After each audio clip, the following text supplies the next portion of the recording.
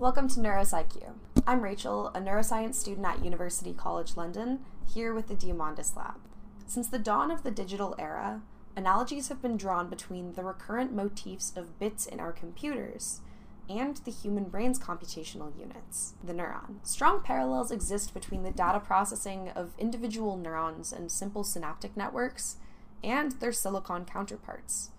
Recent advancements in computer science have shown that the complexity of our brain's higher-order processing may someday be replicated as well through artificial neural networks. In fact, by mimicking what we learn about neural networks in the brain, computers have, for the first time, been able to achieve superhuman performance in complex pattern recognition tasks. To understand how computer science mimics neural circuitry, we must first explore what characteristics of neurons can be translated and which are incompatible with digital systems at the moment. Today, we'll be investigating neural computation, both how the neurons of the brain process information and how that process is mimicked by artificial neural networks. Before we start, we need to make an absolutely critical distinction between the different types of signal, digital and analog. The signals that we're talking about are time-varying quantities. In electrical engineering, the quantity that's time-varying is usually voltage. Neurons operate the same way.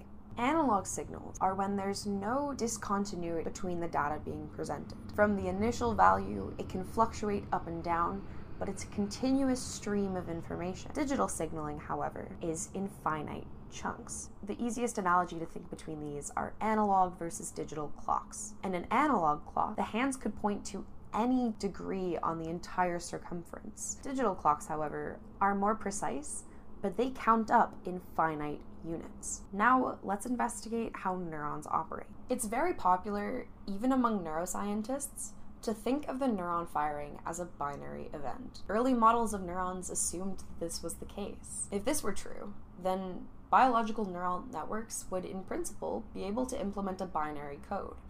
The neurons that fire action potentials are the ones, and the neurons that don't are the zeros. Like binary logic, the spiking state of a neuron is precise. It either fires or it doesn't. And it's consistent across all of the outgoing synapses. This fact is shared by computers. If the data line on a circuit board has a 1 state, then that will be identical across all outbound connection points. Therefore, neurons can be approximated as binary, so long as you look at them within the correct timescale. If you look at the voltage of a neuron over 2 to 4 milliseconds, it's possible to approximate the voltage pattern in time as a stream of ones and zeros. However, the flattening of neuronal function to these on and off states does neglect the complexity of information processing that goes into deciding whether the action potential takes place. On any timescale smaller than around 1 millisecond, action potentials look like analog signals. They show a continuous fluctuation in voltage, and the shape of the fluctuation depends on a variety of factors, like the type of neuron, cell membrane excitability, and of course, the variety of stimuli present. Neuron cell bodies are constantly adding up the excitatory and inhibitory synaptic input both in time, called temporal summation, and over the area of their dendrites, called spatial summation. This is a process called synaptic integration, and the resulting change of voltage may be of any magnitude, so that the resulting state cannot be flattened into either a 1 or a 0. Information may also be passed between the neurons in a way that doesn't directly affect the resultant membrane voltage, but rather changes the more long-lasting characteristics, such as the cell's permeability, the number of receptors, and the future excitability. Neuromodulatory neurotransmitters like dopamine, serotonin, and norepinephrine are responsible for this. Now that we've established the characteristics of the neurons themselves, let's look at how these individual building blocks can be combined to establish small circuits called motifs. So here you can see the motifs. The first is feed-forward excitation, which allows one neuron to relay information to its neighbor. Next, you can see feed-forward inhibition, where a presynaptic cell excites an inhibitory interneuron that then inhibits the following cell. Next, you can see convergence and divergence. Next, lateral inhibition is where the activity of a single cell in the circuit causes the inhibition of its neighboring cells through the loop that you see there using an inhibitory neuron. Next, you can see feedback and recurrent inhibition, where either the excitation of one cell leads to the excitation of the one downstream, which in itself then inhibits the initial cell's functioning. This is quite useful to prevent a snowballing effect of excitation, as once a signal has been passed along, it's shut down from the starting point. Next, you can see feedback and recurrent excitation. Now, this is one that amplifies the signals from their initial starting point. The next level of understanding is at the level of the neuron networks that are responsible for higher order processing. Understanding of these networks is becoming possible through the use of electrophysiological and optical recording techniques, and modern imaging, such as fMRI and diffusion tensor imaging. Now that we've established how biological neurons compute, let's look at how they can be rendered artificially. Artificial neural networks use different layers of mathematical processing to make sense of the information that they're fed. An ANN uses anywhere from dozens to millions of artificial neurons, which are represented by the circles. They're then arranged into a series of layers. First, the input layer receives various forms of information from the outside world. They take in the data that the network aims to process or learn about. From the input unit, the data goes through one or more hidden layers. Deep learning refers to when there are multiple hidden layers used in the network. The hidden unit's job is to transform the input into something that the output unit can use. These connections are weighted, which is the computer's approximation for synaptic strength, and essentially, the higher the number, the greater influence the initial unit can have on another. As the data goes through each unit, the network is learning more about the data. On the other side of the network is the output units, and this is where the network responds to the data it was given and that it's just processed. Cognitive neuroscientists have learned a tremendous amount about the brain since computer scientists first attempted to create the original artificial neural network.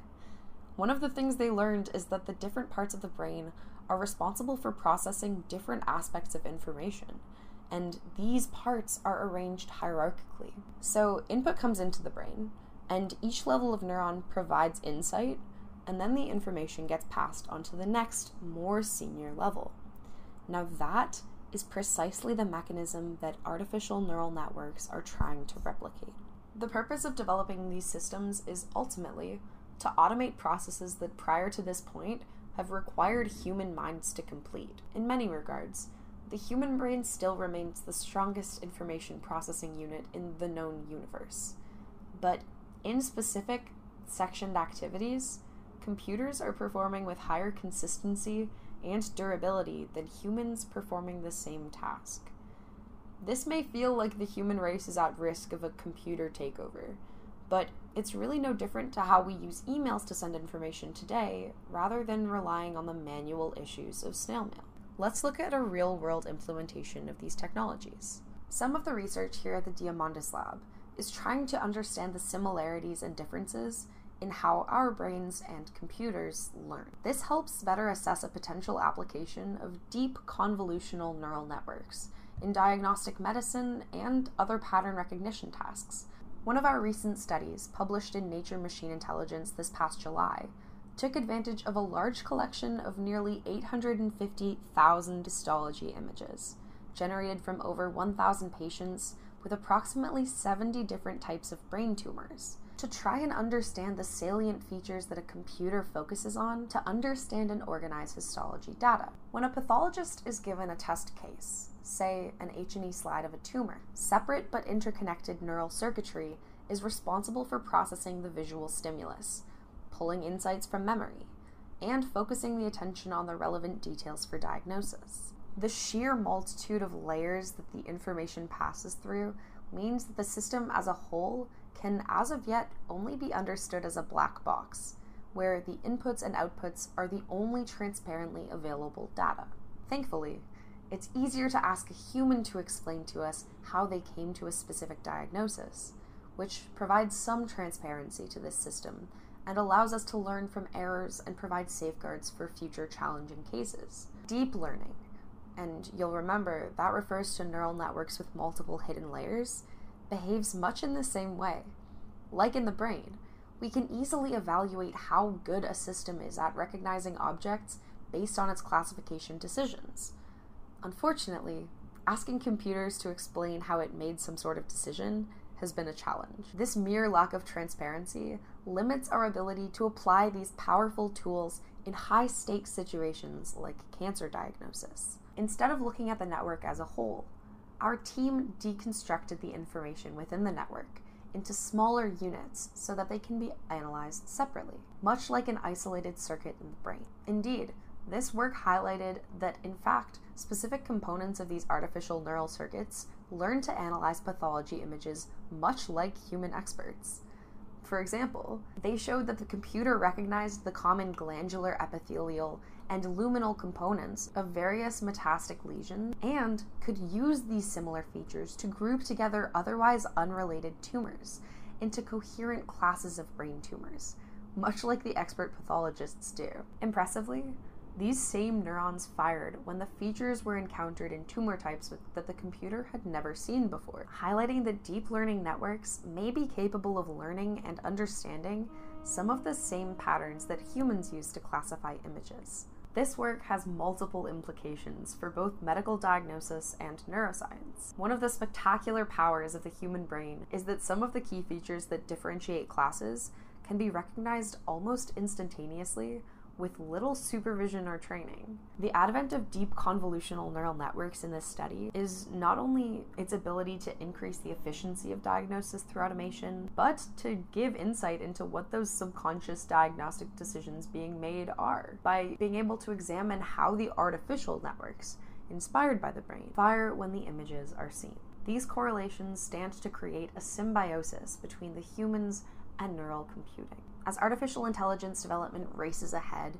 it may give us insight into the biological systems that we first drew inspiration from. Similarly, perhaps the better we understand the biology of the neurons that make humans unique, the better we can model and automate higher-level cognitive ability in computers. In this video, we explored the characteristics of neurons and whether they act as binary agents. Next, we discussed circuit motifs that make up the macrocircuitry of the brain. We introduced how these neural systems are approximated by artificial neural networks and how their functions share similarity with their biological sisters. From all of us here at NeuroPsyQ, thank you for watching.